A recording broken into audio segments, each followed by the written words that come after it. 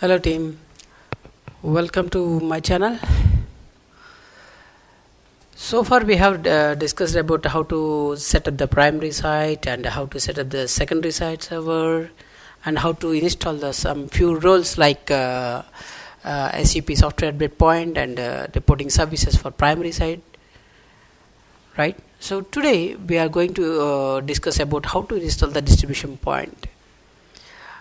You might think that why we are going to discuss about only installations or Active Directory or something, or Windows OS or everything. You might think like that, because there is a proper reason that first I need to, if I want to discuss about in-depth troubleshooting concepts, first I need an infrastructure, right? So for now what I'm trying to do is I'm trying to set a proper infrastructure, like exactly like our on-premises things or our production point, how it will be, how our production environment will be there. I'm just exactly trying to set everything like that. While I'm explaining how I am doing everything. So once the infrastructure is completely set, just like your production environment, we can do more and more. Like we can discuss how to create the collections, we can discuss how to create the boundaries, and we can discuss what is the difference between the collections, query collections.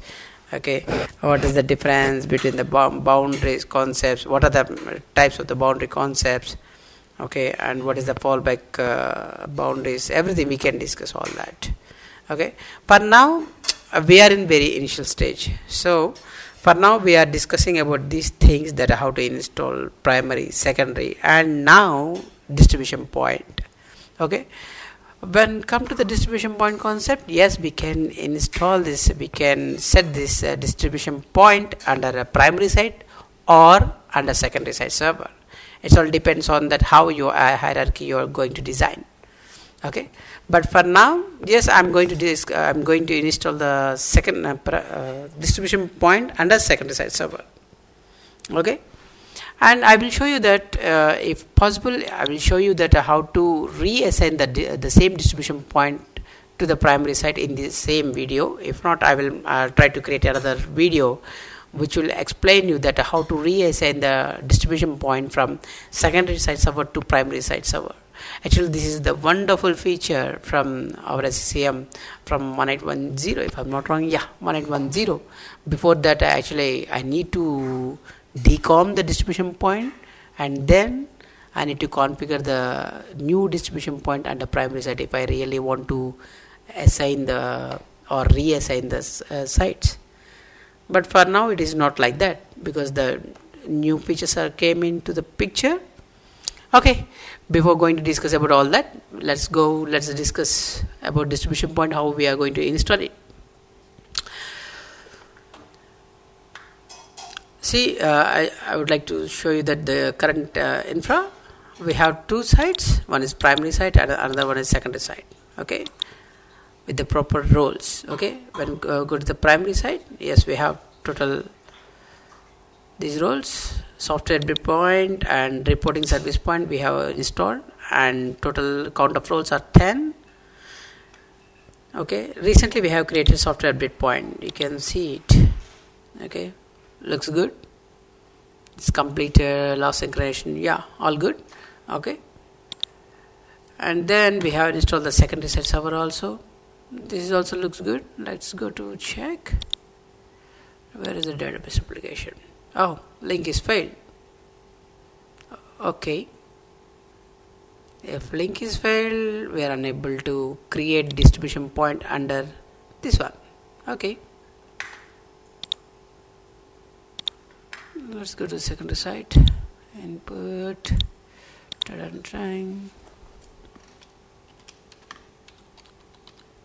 make sure before you are installing the distribution point under secondary site server, you should not get any issues. You should not, make sure that you don't have any issues on secondary site server. Okay, for now it's saying that the secondary site server is failed. Okay, looks all good. Just try to do a very basic troubleshoot.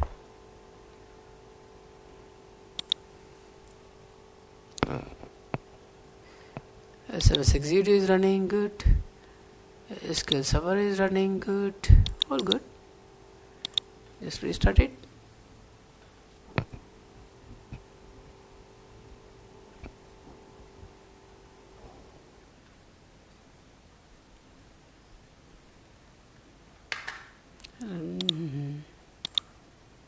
Very simple way is, you can see here.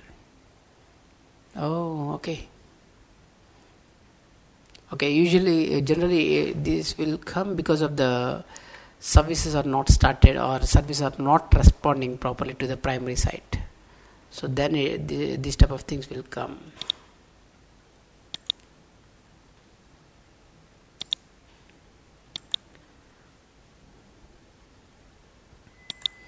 Let me disable the internet things, so it will directly communicate with the lab.com internal network.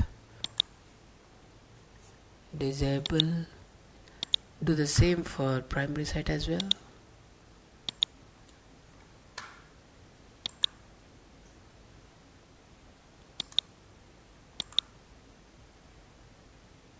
Okay. Let's refresh.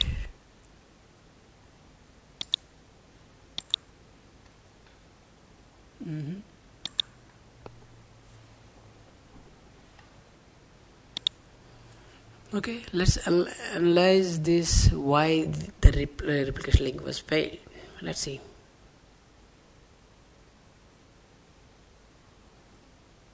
Meantime, we will see what is the issue from is MP is working or not.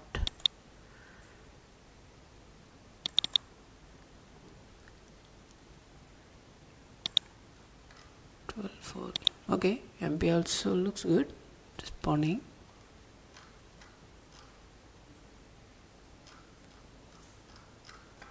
Shouldn't be an issue.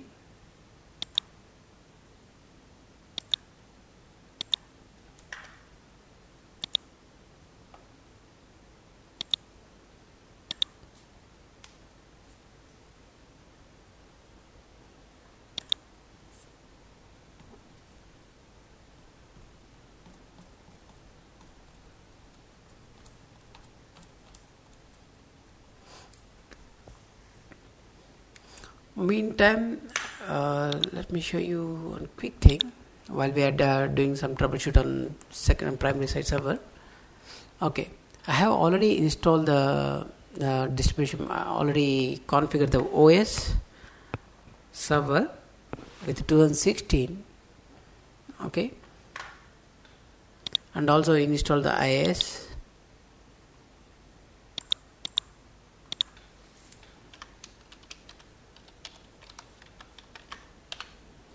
Okay, install the IIS. Okay, enable the bits as well.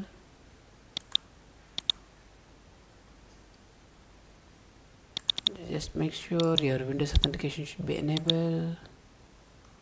Good, and bits also should be enabled. It must be okay. So all good. So IIS installed. And go to computer management, go to groups, administrators. Okay, you give the full control to your secondary site server. So when you want to install this DP role on any other server, you must give the full control. Okay, so that's the reason I added this secondary site server, secondary site machine as a administrator on this computer. Okay. Okay, just refresh. Okay, SQL server availability failure. This is no problem. Okay, all good. Okay, now it's time to go. For this we can do number of troubleshooting concepts. Actually, number of troubleshooting concepts are available. I will discuss all that things, how to do troubleshoot and how the log flow will go. I will discuss all that in my upcoming videos. Okay, so since link is active, secondary site link is active, and also your server is available, your distribution point server is available with IIS installed, and also Windows firewall is enabled. Okay, enabled but controlled by the group policy, because I need to make sure that WMI, no WMI issues or no port issues. So I have set the group policy. Okay, so all required ports are enabled. If you have any doubt that how I did the group policy or something, you just go to my channel. You can see that how I install the group policy. Okay, everything is available here, and how I install the IIS. See how I install this IIS. Everything is available here, step by step. I uploaded from scratch, and come to this lab setup. I recorded each and every step. Okay, so you can go through with these videos and you can understand that how I did group policy or firewall settings, everything. Okay, see GPO video. If you want to see, just click on this and you can see that. Okay, and web server IIS, how to install, you just click here, you can see that.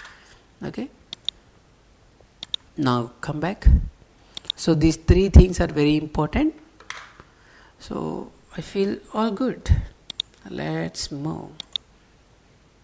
Secondary site also looks good. No further issues. Now proceed to install.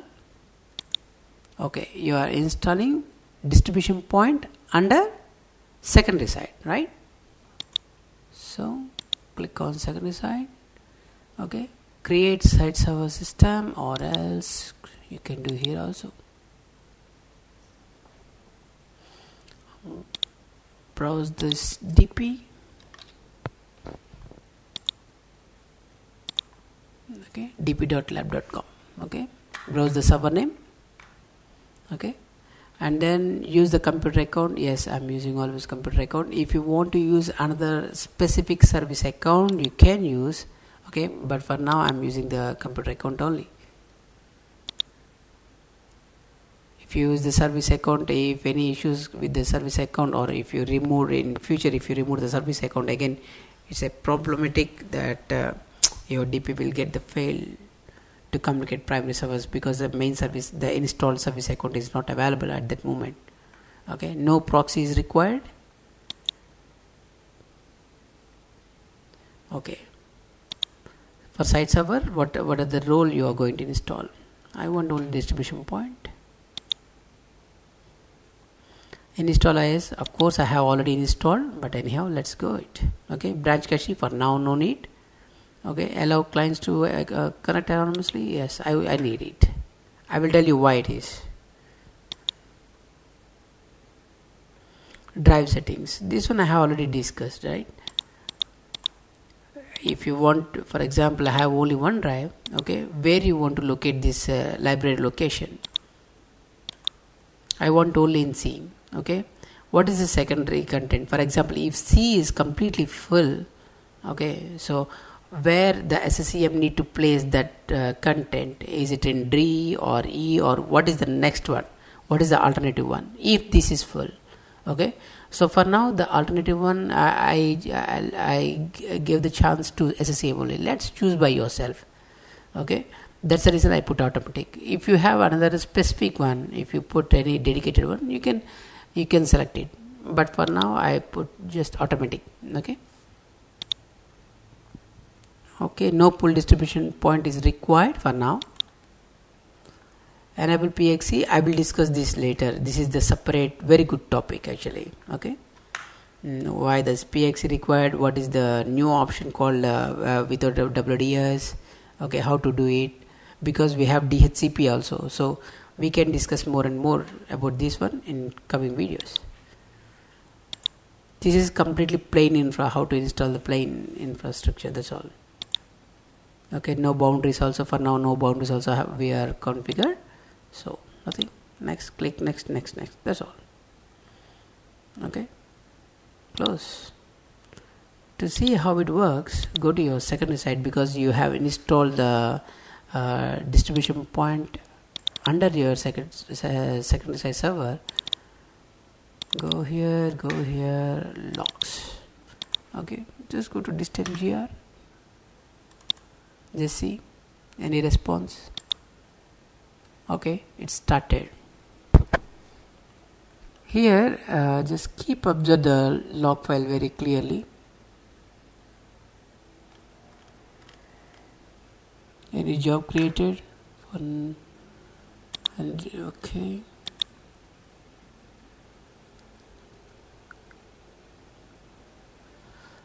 For now nothing. Let's see.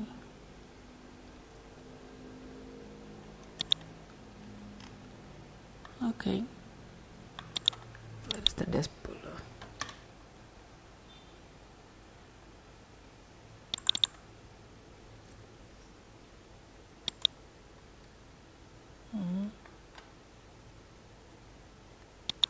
Okay.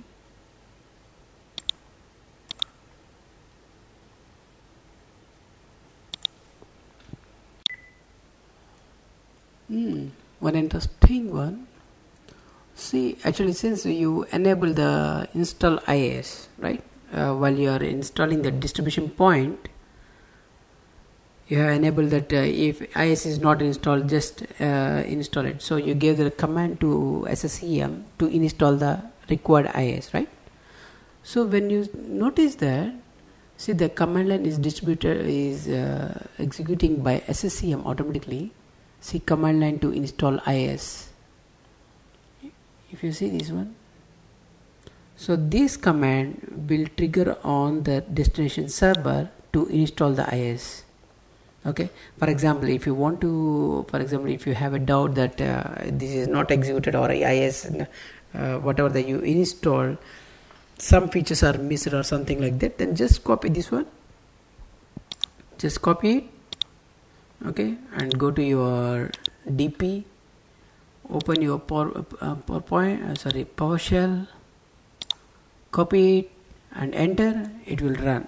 Okay, but for now it's really not required because I have already installed, and also on top of that SCCM also pushed the same thing, so I don't want to do it again. Okay, but this is the command line that every time we are using. And let's go to back. And also let me check. Wait. OS version, install IIS on remote. Okay, good. Oh, okay. Go here. Open your distribution point. Enter. Let's see what will happen.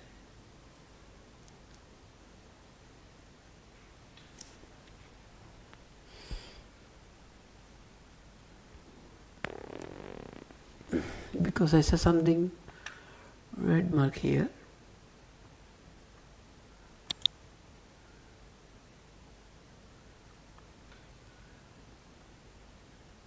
Looks like I missed anything.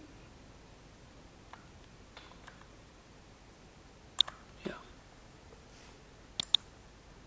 Copy.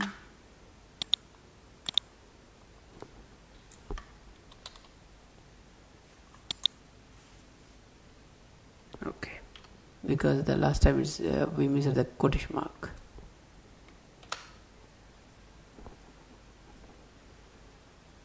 Okay, error 740, elevated permissions are required. Okay, the general mistake that we did. Close it. Open the PowerShell using administrator rights. Right click. Now see, that's all. See, earlier we are unable to run it. The reason is that we didn't open the PowerShell with administrative rights. That's it. Okay. Actually, the DP installation is completed because you can see that SMS DP folder, SCCM content lib, everything is created. If you go to tools, go to IIS.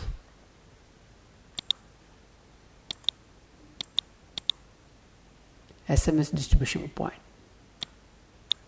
See, so application pool also created, and assigned applications are 2, which are nothing but again this one, SMS DP SMS package dollar and SMS DP SMS IG. These 2 applications are assigned, so that's the reason applications number is 2. Okay, and the managed pipeline is the integrated one. If you want to see settings, these are the settings. Okay, version 4 it is using integrated one. Okay, start application pool immediately. Of course, yes. If it is stopped, your DP will not work. So if something goes wrong, you need to check here. Okay, so virtual directory is also created. Just click browse.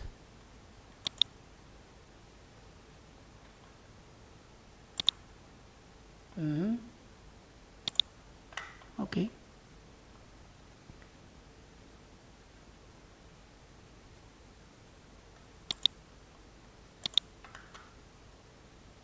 make sure your IIS is working fine. Okay,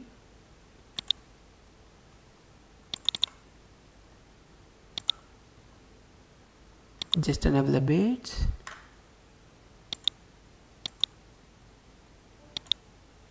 Okay, so far it's not created the remaining remaining folders, so that means SMS DP dollar, see, same. So still it's creating the remaining folders. It will take a bit time. If you really want to push it, you can distribute one simple package to the server, then automatically remaining jobs will be created and it will push to create the virtual directories and folders. Virtual directories are already created, but the folders are not yet. Okay, let's wait for some more time. SMS distribution point. Okay, MP registry is successful.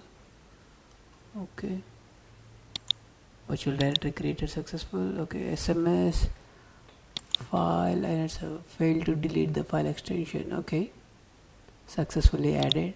This is important. If this is missing, then you will not able to browse a single package. Remember this. Okay, application dependencies.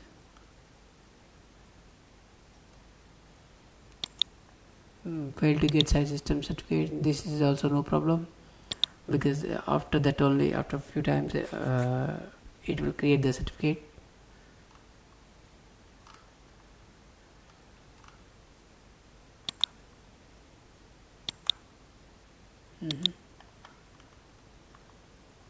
Okay, meantime let me check one thing.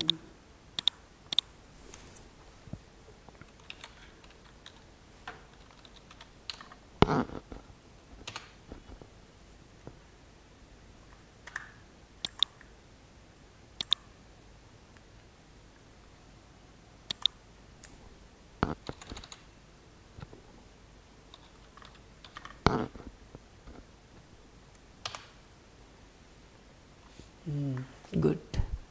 See, this one we need to execute, means this one also automatically will be done from your primary site to, your secondary site to your DP, means your it will execute on your destination server wherever you want to install the DP role.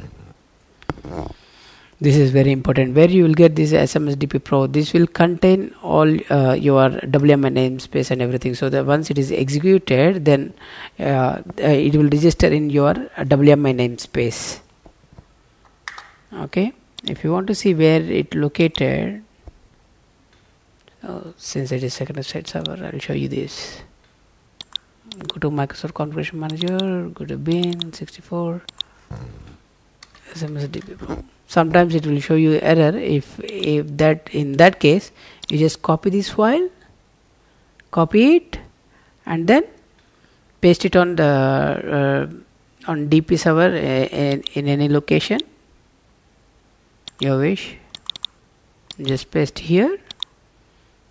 Okay, and then execute it. That's all. SMS DP exe file will be there. Okay, you just execute that file using PowerShell with admin rights, then this error will go. But for now I don't have any error like that.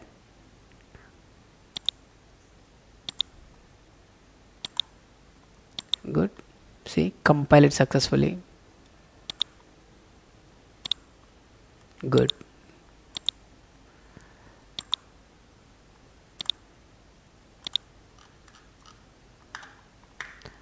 Let's go to our primary server to see the result.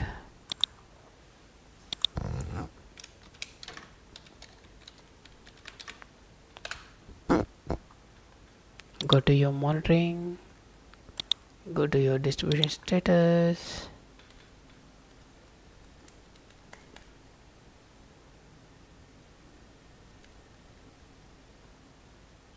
okay, dplab.com, distribution point installation successful. Good. Okay, still actually basic packages are not distributed. That's fine. These are the basic ones, right? Not a distributed. We need to wait for a while. Once that is also distributed successful, then here, where is your distribution point? Yeah. Then here remaining folders will be created like this. Let's compare with your secondary site.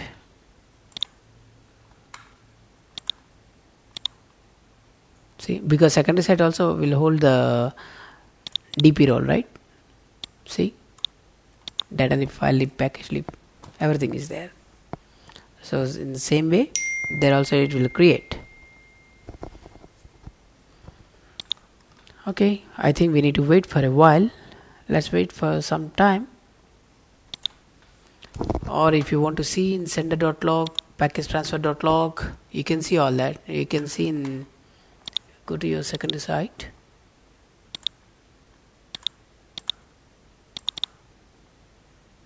Program files, logs folder, sender.log.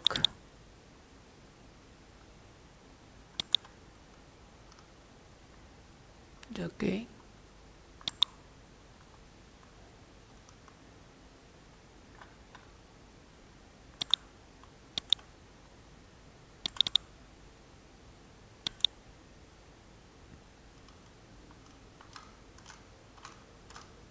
I didn't see anything records. Okay, just give it some time.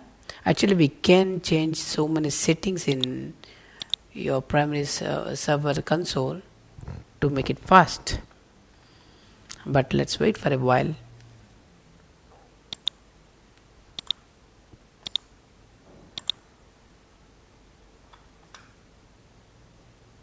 And then once this is created successfully, then we will try to do the reassignment. Site reassignment means we need to without decommissioning the distribution point from SCCM console, we can simply reassign from secondary site server to primary site.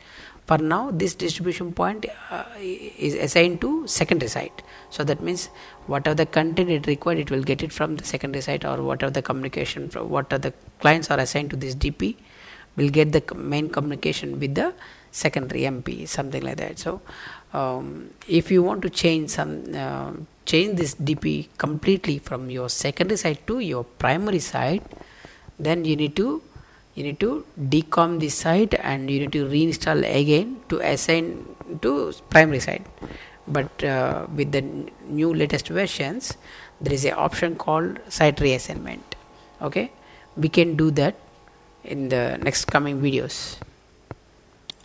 Thanks for watching. Please do subscribe, and yeah, let me share. Please share your comments if you have any doubts or if you have any questions on this. Okay, and please don't think in wrong way that I'm not sharing any troubleshooting steps. I will share that in coming videos. Okay, because once I completed the flowcharts, then I will come to that main troubleshooting concepts also. Thank you. Thanks for watching.